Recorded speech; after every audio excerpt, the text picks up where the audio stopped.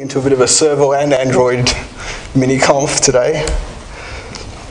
And basically it's how to turn a droid into a toaster, though that's kind of like a bit of a smart alecky term, so I don't want to have anything to do with toasters, especially all that burning stuff and electricity. So what I'm going to be talking about is an Android app that actually turns an Android device into an appliance. So basically means that unlike your ordinary app, this app or apps is intended to be the sole focus of the device. It's basically the sole reason for using the device. So what do I mean by appliances? Well, that's what the dictionary says, and I think it's about right. Things like this I'd consider an appliance. Of course, the conventional microwave, definitely an appliance. But in this talk, I'm actually going to talk about something called interactive digital signage appliances, which I mentioned in my previous talk if any of you were here earlier this morning. It's a bit of a mouthful, but basically it means things like this, like kiosks that you come up to in shops, shopping centres, and that you interact with them in some way. Although sometimes doesn't have to be direct interaction, it might be just walking up to it and a sensor triggers something to play, like a video to play, or give you some kind of message. Now, if you want to have an Android device turned into an appliance, you need to customize it because they're basically consumer devices out of the box. They're meant for you to use as a phone, as a tablet. Now, customizing an Android device basically means you've got 3 levels at which you can work at. User levels, number 1. Basically, I mean, it's the normal kind of things that you can do as a user of a phone, or as an app developer, it's the kind of means that are available to you if you're putting an app up somewhere like the Google Play Store.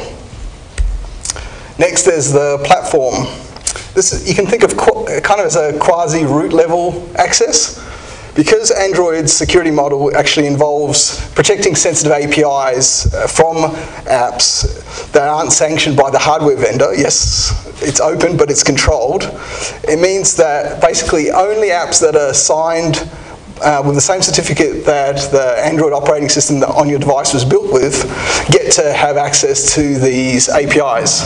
So in Android, basically, all apps are created equal, as it were, and as an animal farm, some are more equal than others, and the ones that are more equal than others are the ones that the vendor, Samsung, HTC, whoever, have signed with the certificate that they put onto the system image when they built the operating system for that device, and they get to have access to all the special privileged bits of the API that normal apps aren't allowed to touch. Which is, for security and consumers, usually a good thing, but you need to be able to work with that if you're going to customize it. Now, the main thing here to note is that, like with most other phone devices from other manufacturers like Apple or the Windows phones, and not like your average tablet or desktop, the end user does not, or it's not intended to have any kind of admin or root level access. And this is the kind of thing Bidal was talking about at the keynote this morning if you were there. These devices are not intended for you to have complete control over. Unfortunately, this state of affairs is it's probably going to get worse, I'm afraid, because these could. I know Bidal wants everyone to use desktops or laptops running general purpose operating systems, but to my mind, the writing's clear on the wall. The future for most people is using these devices, and unfortunately, at least on the Windows iOS side of things, they are very locked down. They make Windows look very open and inviting in comparison. Now, the third level is the operating system, which I guess that's the bit that we're all familiar with, tinkering with Linux. And in fact, at this level, what I'm talking about is rebuilding from source code the actual operating system. So any Gentoo users here, or the like? Excellent. That's the kind of thing I'm talking about, rebuilding everything from source. Hey, I did Linux from scratch. Yeah, same kind of thing, yeah, but yeah, I'm surprised it went more hands, but I guess, yeah, not many people do it these days. So what can you do at the user level side of things? Well, you can use the home intent. Now, for those of you who aren't familiar with Android app development, basically an intent is like a inter-process communication mechanism. It's a way for apps or components on the operating system to talk to each other, similar to dbus, if people are familiar with dbus on your standard on your standard Linux distros. So Android is actually made up of just a whole bunch of interoperating, cooperating components, as it were, as much as it is different apps. And they talk to each other by broadcasting or sending direct messages to each other. That's what these intents are. So what people think of as the home screen or the desktop when you use your Android phone or tablet is really nothing more than an app which is registered with the operating system to receive a well-known intent called the home intent.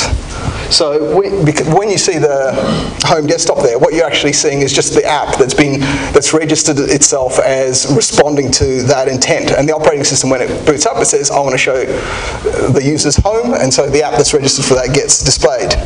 Now, this is all you have to do, like it is XML, but this is all you have to do to register your app to respond to that intent, just that one line saying, and that's that bit up there, Android intent.category.home, that's kind of like the well-known name that Android has defined as the action that you want to see the home screen. So when you don't have to use, you can, apart from just using the home intent, you can use other intents that are public in that they're somehow documented in the Android SDK or the documentation. For example, you've got the Wi-Fi config app. So I guess a lot of you have seen that today if you've been trying to get your Android phones or tablets onto the Wi-Fi network here. But the thing is, there's nothing special, there's something special about it, but really it's just another app or an activity that's part of one of the system apps. So in order to display that, when you go into your settings, all that happens is the settings activity sends an intent saying, hey, when you click Wi-Fi, I want to show the Wi-Fi configuration activity. And sending intents is just as easy as registering for them. Basically, that's the code that you need. Now, I know people think Java's verbose and horrible and everything, but it's not that bad. And okay, I admit, for Java, that is Zen-like minimalism there. Like, you can't get much simpler than that, but that's all it takes. So that's all you need if you want in your app to say, display the home screen, or the app that's registered for the home screen. That's all you need to do. Oh, sorry, show the Wi-Fi configuration. Sorry, that's all you need to do. So there you go. Like in your app, you write that bit of code in response to someone pressing a button or something. Hey presto, up pops the Wi-Fi config. So maybe you've detected your app needs Wi-Fi or internet access. You want to jump the user to that, you just have a little bit of code saying, hey, show this, pops up. Now, that's all fine for a normal app, but if you're building an appliance, usually you don't want people to have access to the operating system itself. You don't want them to know they're even using Android. They're using some kind of appliance. So for instance, they've got like a DVD player or Blu-ray player they want to connect to the Wi-Fi network.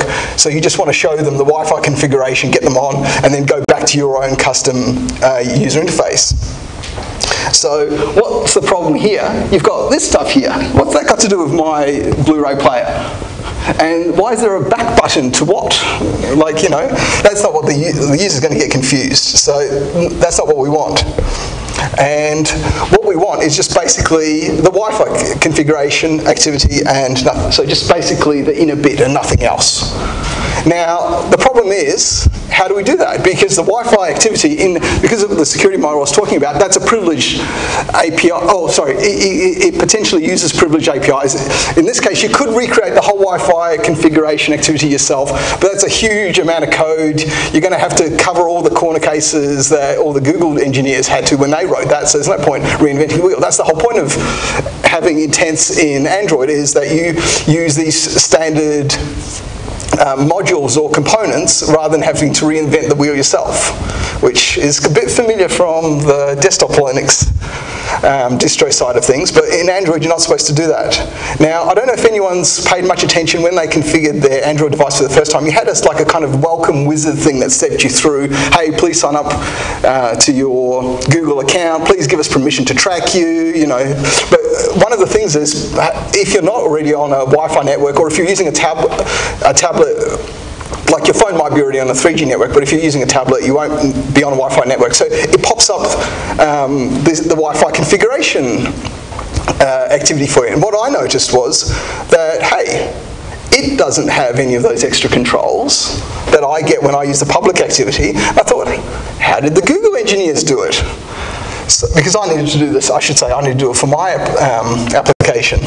Now, I discovered Google engineers must be somewhat big Kirk fans, like myself actually, because I always think, what would Kirk do in a situation where I need to do something, but clearly it can't really be done? And so, yeah, this is only a reference to people who've seen the movie, but what you do is you change the rules of the game. Clearly, like if something's impossible, you just change the game so it's not impossible any longer. So what you find, if you go into the source code, because luckily this is the big thing, like don't let people tell you Android is somehow proprietary or Google controls it. Well, they do control it, but it's all open source. Just because they dump it off to us every 6 months or so doesn't mean all the code is not open source. It's not sitting there on their Git repositories ready and waiting for us to grab it and read it. And when you do read it, if you read the bit which covers the Wi-Fi configuration, what you find is there's these strange, undocumented, completely undocumented in the API documentation, special case parameters with funny names like only access points, extra prefs, show button bar, enable next on connect. And you think, that's a bit strange. Like, why are they just in a general purpose Wi-Fi activity? Why are they there? I think you know the answer. It's because if you pass those extra parameters when you fire off that intent I showed you before, you get this. No more like wrapping Chrome, no back button, the back, you do get a back button if you ask for it. This is a screenshot I took. That was one of the extra parameters you pass in, is you say, I want the back button. You can actually even say what text you want. I had I've got a nice finish here because that's from the production app. Like previously I had, hey, yeah, go for it. Because you can put anything you want there. So, that's basically the limit of what you can do if you're sticking to the user level customizations. You can basically use the intents, documented or otherwise, but that's it. Any further, any more customization you want to do, you need to go down one level to the platform. Now, with platform level customization, basically you can do a number of things. The first thing is you can call privileged APIs, as I mentioned previously. These are the things that, if your app is signed with the magic certificate that the operating system has embedded in it when it was built, you get to call these special APIs. Again, some of them are documented, like out in the open, even though no ordinary developer can call them. Google still documents a lot of them. Others are hidden, as in they're a little, in the documentation in the open source project, they have documentation, and then there's a special tag to tell the program that generates the SDK documentation, don't display this on a public website. There is actually a little @hidden flag to say, no, like, okay, if someone bothers to read the source code, sure, but this is not to be made public in an easy fashion, I guess. It's a bit strange hiding. This is the thing, people talk about hidden APIs on something like iOS. Well, sure, they're hidden, like no one knows about them. You have to do all kinds of tricks to find out about them. With an open source operating system, they're only hidden until you actually bother to download the source code and spend the time to read it. Now, I think you might be wondering, what do I mean by silent? Well, I think Paul mentioned previously, like when they do an update, like someone had a question about security, it has to be, an update to an app has to be signed with the same certificate as the original app. But what also happens is, whether or not, whichever mechanism you use to do the update, you get a little prompt asking you, hey, this app wants to install itself, here's the permissions it wants, are you okay with this? It's a little user interface thing. Because the thing is, there's actually an intent to trigger that. I assume that's how you guys in the Serval project do it. There's just an intent that you fire off saying, hey, I've got a new version of this app, please ask the user if they will allow me to install it. Now, this is okay if it's a regular kind of app. For something like digital signage, you do not want to have a big user interface thing stuck up in front of everyone saying, hey, this app needs to be updated, do you grant permission?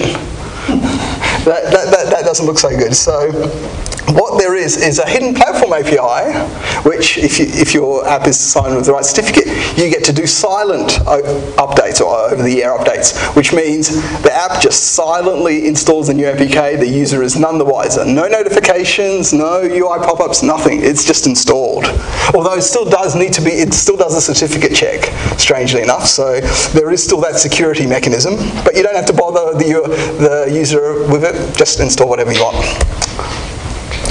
Now, when I said there were 3 levels of customization, I kind of lied. There's actually 4.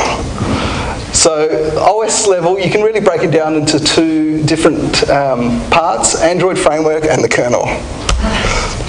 The Android framework customization, well, that means basically building the operating system from scratch. It's what our friends if you're a Gentoo user, you do it. Otherwise, friends at Ubuntu,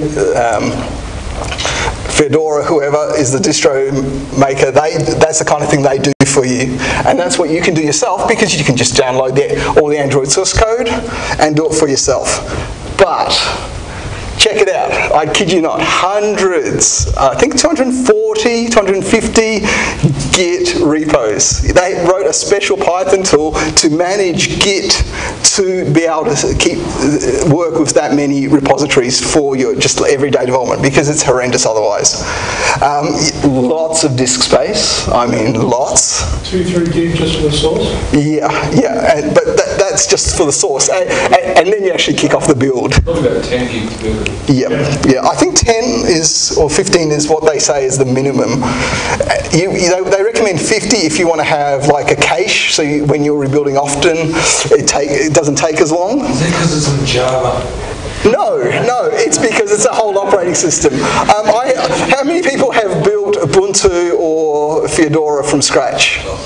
No, I haven't either, but I'm pretty sure those guys have about the same amount of code. It's a whole operating system. It's not just the kernel. It's not just because it's Java. It's because there's a heap of stuff there. There's a lot, and it's like on my machine's a quad core i7, 1 generation back. It's about an hour with this thing getting really, really smoking. So it's something that not only is big, it takes a long time to do. And then once you've built it, all you have is an image, well, not even an ISO. Usually you have to package it up some more to make it into an ISO to install on an emulator or device. So then it's not a quick turnaround if you're making small changes. Cool, okay. Basically, it doesn't format very well. The things you can do, choose which apps you want. You can ship. This is basically the same kind of thing you can do if you're making your own distro. You can customize the user interface. So, for instance, remove the system bar, choose the CPU platform. So, for instance, I've been doing a lot of work recently. Even though I'm a developer, I've actually turned into a bit of a system developer, just because we had to get stuff working on x86 boxes, and all it is a community effort. Intel is slowly starting to do stuff, but it's pretty much you're on your own. It works, but you've got to do a bit of work yourself. You control the platform. Importantly, you now get to put in which certificate the system checks when it lets apps do, when it lets apps access privileged APIs. And of course, at the kernel level, well, this is the kind of thing that if people have done kernel stuff before, you get to put in your own drivers. For instance, a vendor actually gave us a driver for a non-standard touchscreen that wasn't HID compliant, so that was the only way basically to get it working, because it was an out-of-tree driver. You had to compile your own kernel. So now, I hope I've got just enough time for a quick demo, but I'm happy to take questions while I quickly switch over and try and get the demo running. So in my demo, I'm just going to hopefully be able to show you some of the things I was talking about. I was just curious when you mentioned that doing stuff at the Android level, you need to compile it and it was a whole lot of hassle. I just remember in my early playing around with Android, you could get like cooked ROMs where they weren't actually playing with the kernel or recompiling anything, but they could still mess with quite a lot of stuff without actually having to recompile it. Yes, you can do it. There's no reason why you can't do it, because basically what they do is they take the binaries and they tweak them, or what you can do is you can compile, and I've done this to basically save time, is you can just compile one app, one system app or something that you're changing, and stick that into a otherwise pre-built ROM and copy it onto the device. You can do that, but in the end, if you want a consistent build process, like these things, what I need to do is build things that will go into production. I have to hand it over to other people to maintain. It's not a very good thing to do, to just be able to be tweaking binaries rather than do it correctly from source. Yeah, sure. So, but you definitely can do a lot of stuff just by tweaking the binaries, putting your own stuff in. In fact, a lot of the stuff I did, I initially found it by doing that. The demo I've got here is, so this is an x86 build that I've made myself, and the thing I've tweaked here is this system bar is non-removable. Anyone who's got in Android 4 upwards, ice cream sandwich, like that's always there because a lot of devices have no physical keyboards. Again, that's not what I want people to see if they go into Myers or something and want to be interacting with the kiosk. So what I did was, this is basically sending an intent. This is just kind of like a debug command to send an intent called toggle system action bar with an extra bit of data, whether it's true or false. And if I just change that to false, hey presto, no more system bar. Again, do it true, back it comes. So basically, my app can just send that when it fires up, away goes the system bar, users are none the wiser. It's basically a full screen application to them. One other thing I can quickly show you if I've got time. Oh no, sorry, I'm still in the, let me just get out, I'm still in KVM.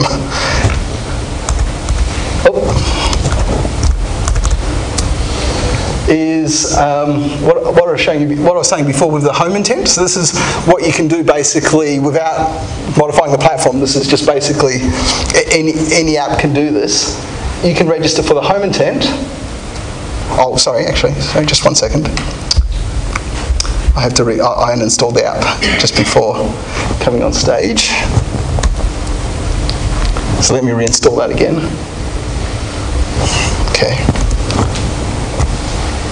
So now if I press the home button, it asks me, see my app, like I showed you before, that little bit of XML is in this app. So now along with the default launcher, I've got my app registered. Now if I tick this box here, my app will now become the default home activity. So the launcher is no longer the default. So if I press home again, nothing happens because it's now going back to the home. It already registers the home intent. Even better, I have hijacked the back key, so even on devices which would have a back hardware button, I haven't hijacked it, I'm just handling the back event to do nothing. So once again, people can't get out. If you imagine, if you've got a mobile tablet that you want to give out to people, you basically do not want them to get out into the operating system. The people who use iPads and iTouches will generally put them in big honking cases that block the physical middle bar, whatever they call it, the home button or whatever. With Android, if you've got a nice new tablet, it has no physical buttons, so as long as you hide the system bar, you don't have to worry about it. If you're giving them an older device with physical buttons, this basically stops them getting in and out, and it's not quite turning on and off, but I can show you, like, basically suspend if it turns off. It's essentially, rebooting the emulator is a bit tricky, but basically when they turn it on or reboot it, all that will happen is the default home is run by the system, which is again your app. So it's a completely locked down system. So just because it's open, that doesn't mean you don't get to lock down the system. That's I think what a lot of people get mixed up and get a bit upset because carriers might put a lot of their junk on there, or hardware vendors will change the UI of Android, and people say, oh, this is awful, this is not an open system. It's like they're mucking about with it. But that's the whole point. Open means you get to change whatever you want, but it also means HTC or Telstra get to do whatever they want. Like, open means open for everyone. It doesn't mean you're or they are more privileged and get to do stuff that you don't. Right, okay, thank you. Time. Thanks,